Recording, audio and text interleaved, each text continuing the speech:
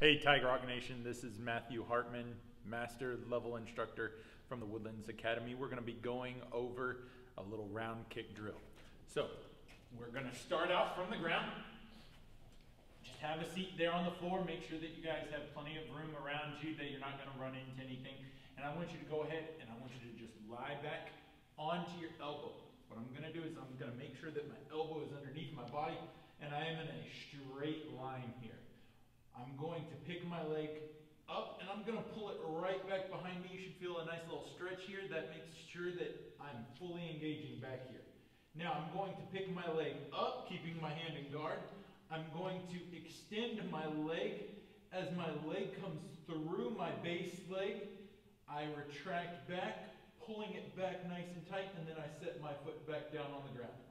Up, out, through my target, and all the way back down to the ground. Up, out, through, and back down. And now we'll make that all one smooth motion. So it's going to be up, out, through your target, and pull it back, making sure that the line of motion stays flat. We don't want to point our toes up as we do a round kick. So I come around and through my target, shaping my foot nice and properly. We're going to do this towards you guys so you guys can see the alignment. Make sure that you keep your hips in.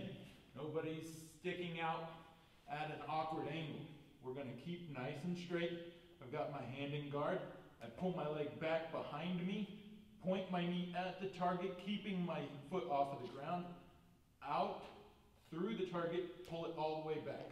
Up, out, through the target, and back down. All in one motion. Up, out, and back.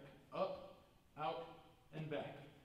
Do that on each side 10 times, and then come back for our next round kick drill. Thanks.